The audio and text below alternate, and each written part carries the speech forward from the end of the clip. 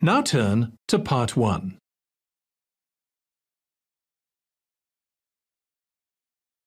Part 1. You'll hear a conversation between a car insurance agent and customer. First, you have some time to look at questions 1 to 6.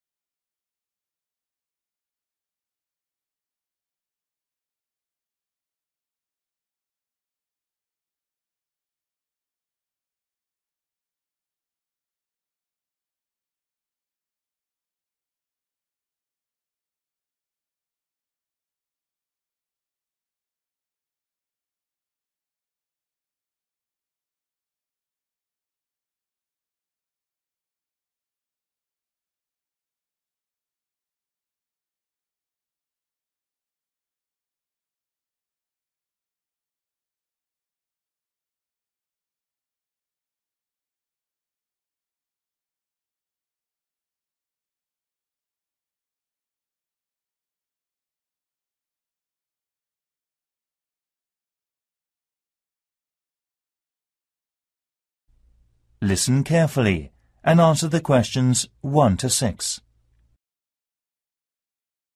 Hello. Nice to meet you. My name is Mary Fox. I am a car insurance marketing manager here. What can I do for you, sir? Oh, hello. I'm interested in buying some car insurance. Great. I'll show you a brochure then. What's your name, sir? Tom Jones. Just call me Tom. Easy to remember, isn't it? And your current address in the UK, Tom? It's Flat 1, Woodhouse, Wolf Crescent. Wolf Crescent. Is that in the Surrey Quay area of East London? Yes. And what's your daytime phone number, please? My office number is 020 7788 1212. And could I ask you what you do for a living? I'm a cafe manager. OK. So can you tell me the engine size of your car, please, Tom? It has a 2.0-litre engine. Thank you. And the model name? It's a Humax Dalton. Could you spell the model name, please? Yes. DALTTON. Oh, yes. Thanks. And when was it launched? It would have been in 2000, I think. Lovely. Right. I presume you've had a previous insurer recently? Yes. Right. We need to know the name of the car insurance company you were with before. Certainly. It was North Pole Safe. Thank you. And have you made any insurance claims within the last 3 years? Yes, 3 cases in 2005. And what was your problem? It was a broken window. That's fine, Mr. Jones. Everything sounds fine so far. Before you hear the rest of the conversation, you have some time to look at the questions 7 to 10.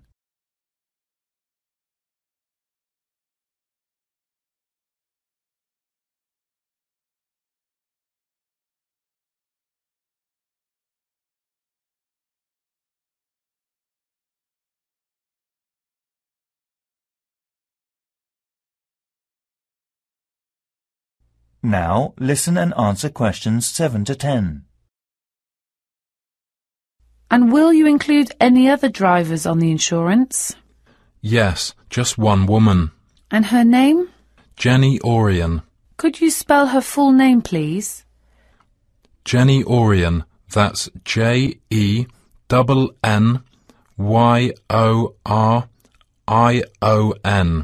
OK, thank you. And what relationship is she to you? She is my business partner. And what will you be using the car for? Well, mainly for business use. Business use. Will you be using it for delivery? Yes, always. Anything else? No, that's it. And finally, when would you like to begin the insurance? I need it from the 1st of February. Right. Could I check the tick box on the computer now? Yes, go ahead. And that comes out at £700 per year. Well, it's quite a bit higher than I've been paying until now, but it's just about okay. Great. How would you like to pay? Cash or card, sir? I'll use a credit card. Certainly, sir.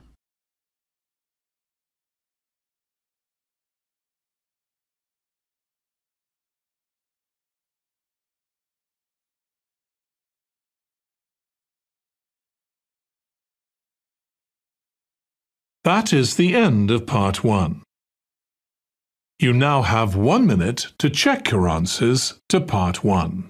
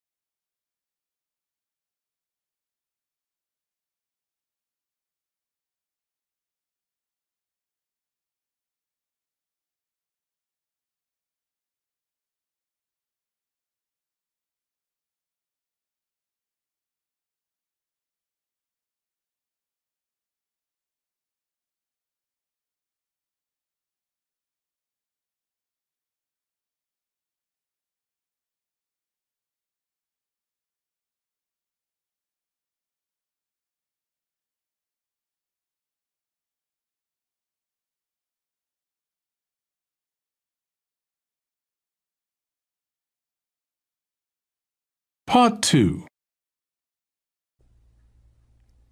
You'll hear a tourism program. Tourism Information Centre in Bath City. First, you have some time to look at questions 11 to 17.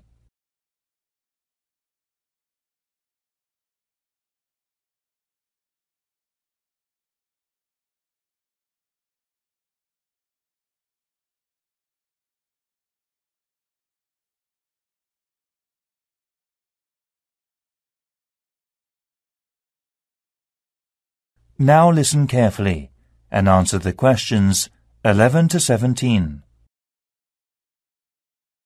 Thank you for visiting the Elephant Tourism Centre in the city of Bath. First of all, we have various attractions to see in the Roman Bath city, and we'd like to offer plenty of information that you may not have thought of before. How about a tour of the city by bus?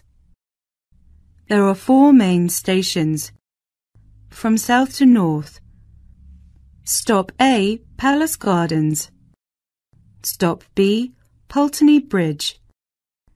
Stop C, Royal Crescent. And stop D, Queen Square.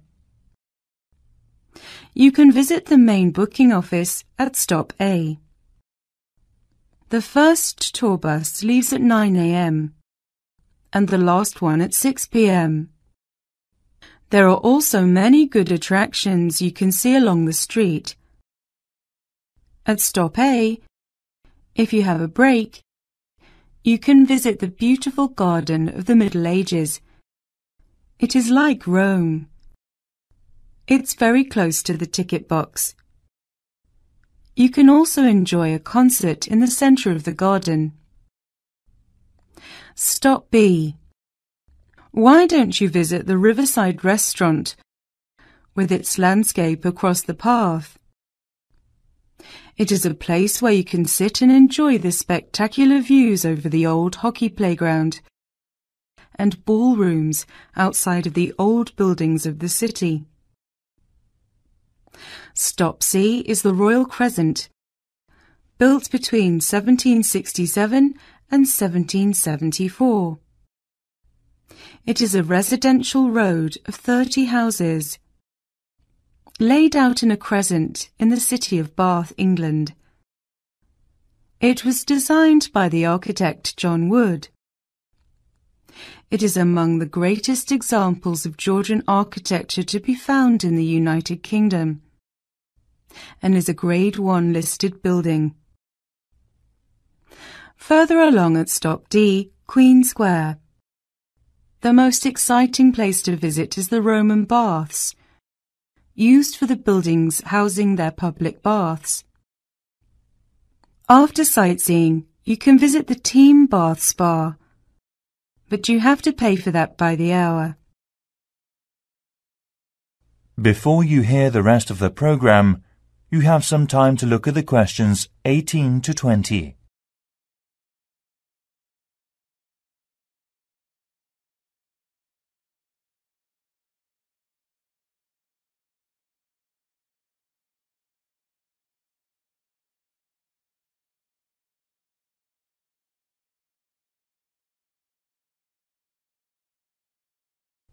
Now listen and answer questions 18 to 20. Besides, there are city boat tours. 2 local tour companies give special services. The Roman Boat Company operates all of its tours with an audio tour guide service available in English, German, French, Korean, Japanese, and Chinese. Tours leave from 9 a.m. every 30 minutes. The boat departs from the Palace Gardens. Tickets are valid for 48 hours. Another company, the Best Boating View Company, is available with a live commentary in English only. Boats depart from Pulteney Bridge every hour from 9:30 a.m. with the last boat departing at 6:30 p.m. This service also offers refreshments free of charge.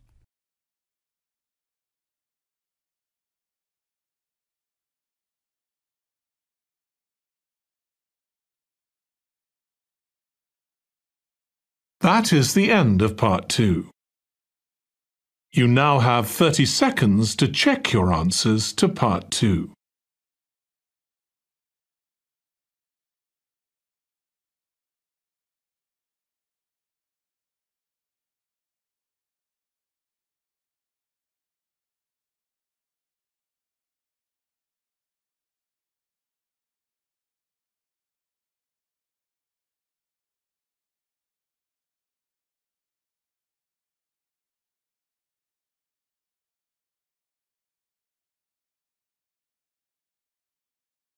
Part 3. You'll hear a conversation between student Tom and a tutor about a voluntary program. First, you have some time to look at questions 21 to 24.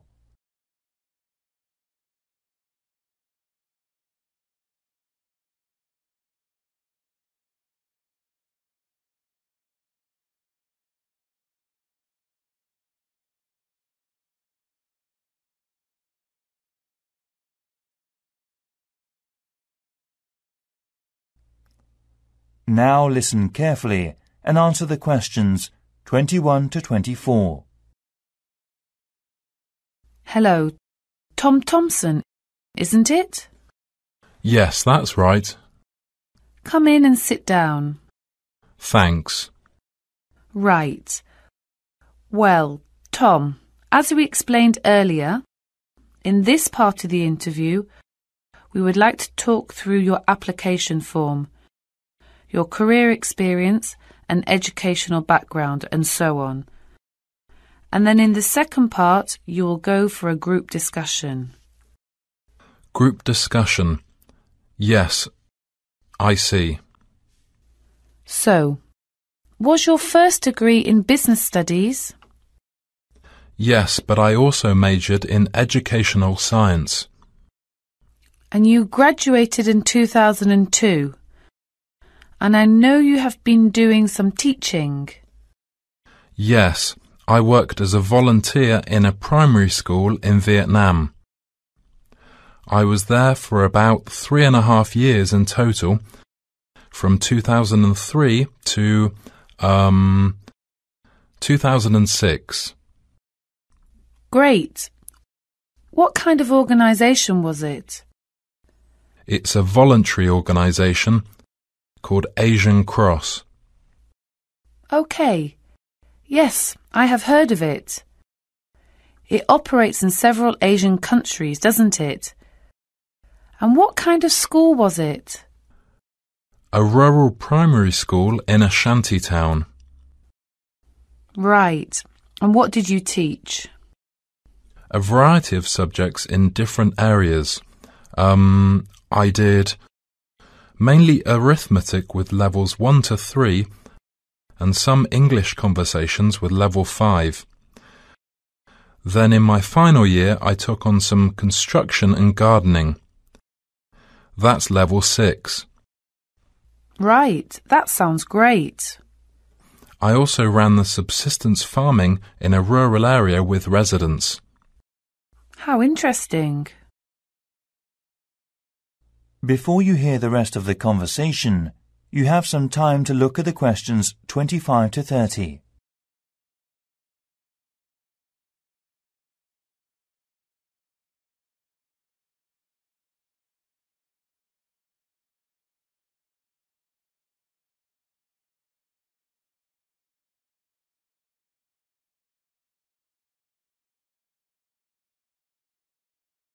Now listen and answer questions 25 to 30. And how did you join the voluntary organisation? Actually, a friend mentioned them. The Asian Cross do applying enlightening and make voluntary works and so forth. So, what did you get from them? Well, I was so happy to help the people with my efforts. At the end, I was so proud of myself as a volunteer. Sometimes I was really sharing a lot and understanding the others. I see. And I also found I was able to improve my vision and dream for the future dramatically. I made up my mind to extend my voluntary work to other countries as well. Right. Did you travel at all while you were there? Yes, I did. We set up a very successful project teaching computer class and donating second-hand bicycles locally. Really? Sometimes while working there, I went to London to raise money for building new farms with a part-time job. So, what's next? The local governor sponsored all volunteers' visas and paid for their accommodation and travel costs. You're lucky, aren't you? Anyway, why did you want to teach construction and gardening? I had a couple of part-time jobs when I was at university. I have now realised I like teaching best, and I chose construction and gardening because they are my favourite hobbies, and because I think they have so many useful applications. OK. You have certainly had some interesting work experience. I'll ask you now.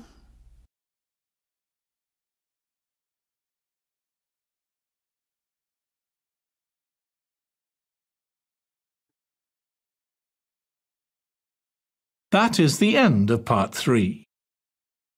You now have 30 seconds to check your answers to part 3.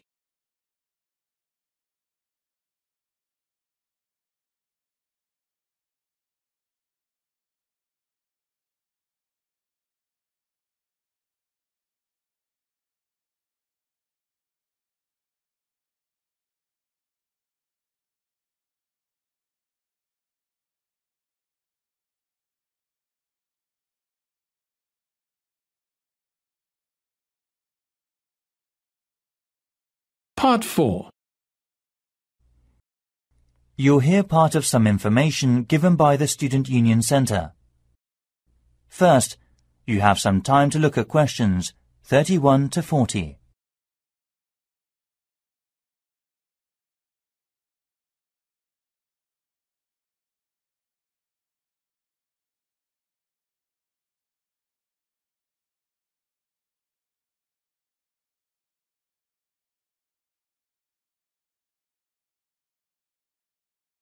Now listen carefully and answer the questions 31 to 40. We are very happy that the college authority has accepted the students' suggestions about the design of a new library and student union building. We deeply appreciate the beneficiaries of college library facilities for current students. We have researched the best ways to find out student opinions and use them to help us make decisions. Initially, there was a student union meeting that was held last week.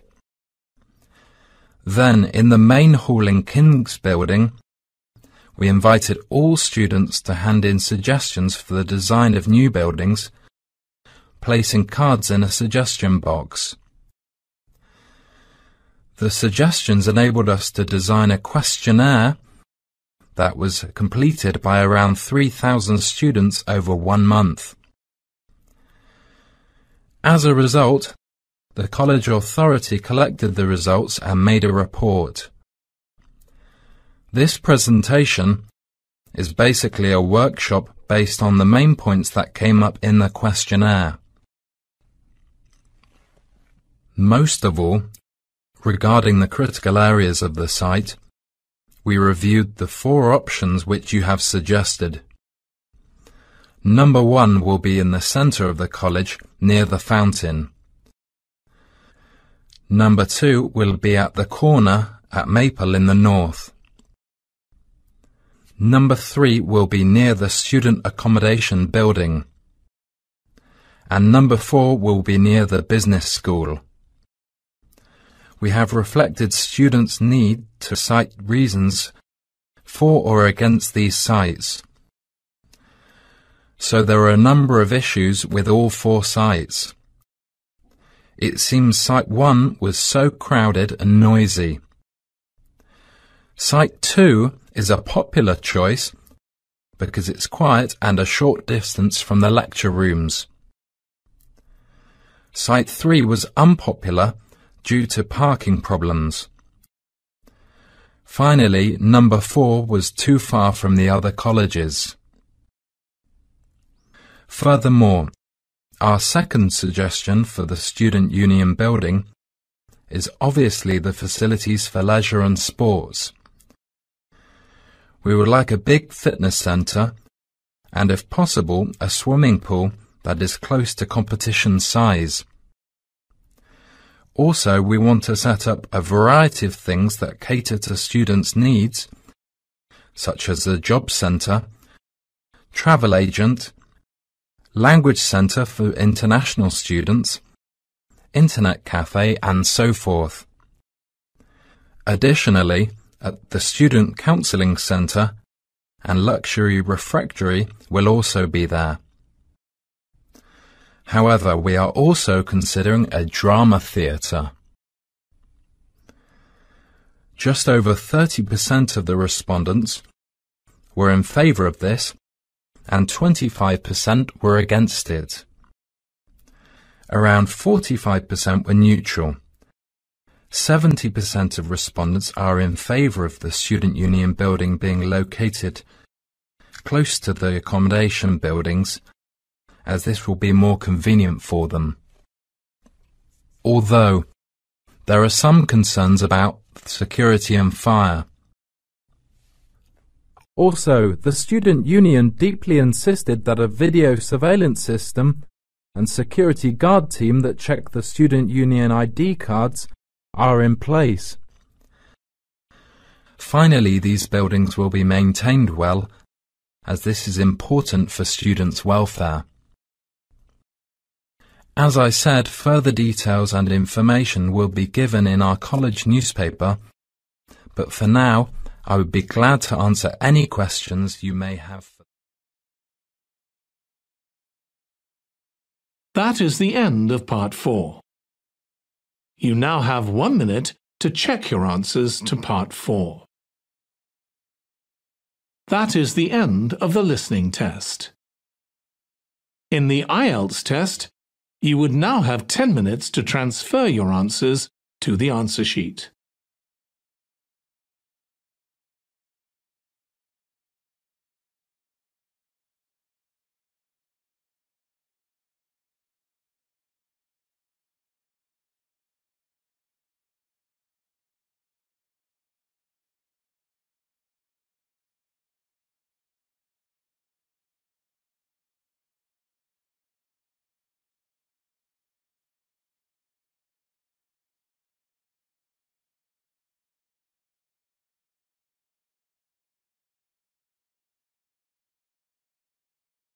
Here are some tips on how to get a 9 band in IELTS listening.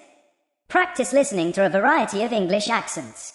This will help you to get used to the different ways that English is spoken and to pick up on important information. Predict what the speaker is going to say before they say it. This will help you to focus your attention and to understand the speaker's meaning more easily. Don't worry if you don't understand every word. Try to focus on the main points and to infer the meaning of any words that you don't know. Check your answers carefully before submitting your test. Reading. Develop a wide vocabulary. The IELTS reading test is a test of your vocabulary as well as your reading skills. Make an effort to learn new words and to practice using them in context.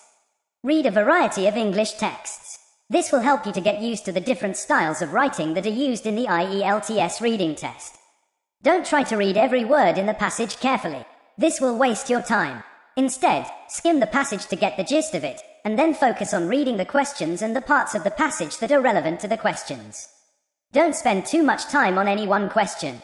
If you're stuck on a question, move on and come back to it later. Writing. Understand the question carefully. Make sure that you know what you are being asked to write about and what the requirements of the task are. Plan your essay before you start writing. This will help you to stay organized and to make sure that you cover all of the important points. Use a variety of sentence structures and vocabulary. This will show the examiner that you have a good command of the English language. Proofread your essay carefully before submitting it. Make sure to correct any grammar or spelling errors. Speaking. Practice speaking English regularly. This will help you to become more fluent and confident. Think about what you want to say before you speak. This will help you to organize your thoughts and to deliver your answers more clearly. Use a variety